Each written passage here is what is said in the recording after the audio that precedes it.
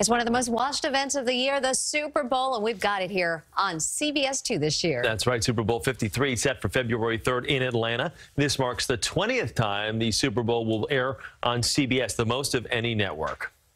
It defines your career. It can define your life. Led by President and Acting CEO Joe Iannello, CBS hosted Super Bowl 53 Media Day here at the Broadcast Center. CBS Sports will have a new Super Bowl team in front of the camera this year.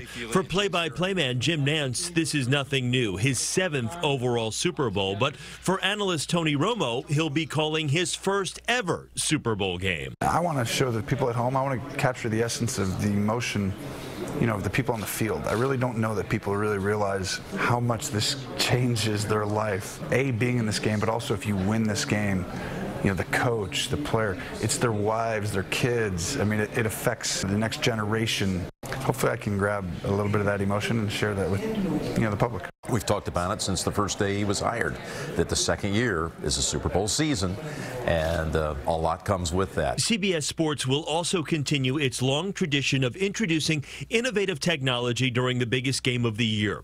115 cameras in total, including, for the first time ever on any network, CBS will utilize multiple 8K cameras to provide viewers with an even more dramatic close-up view of the action. And you'll be able to see all of this on a multitude of platforms. Our goal is to make sure that however you want to watch the Super Bowl, you can watch it, whether it be on your television set, whether it be on your phone, whether it be on your desktop, whether it be on your tablet.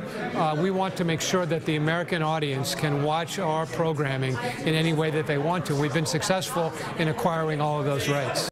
Well, CBS's Super Bowl Sunday begins with 7 hours of pregame coverage before kickoff at 6:30 p.m. on Sunday, February 3rd. But what about that ground cam? I love that. All this 115 cameras, they're not going to miss a second or a frame of anything. But they are to be there yesterday for the press conference. They're all very, very excited, as they should be. This is the 20th, and with Jim and Tony, it's been a great combination. Fantastic.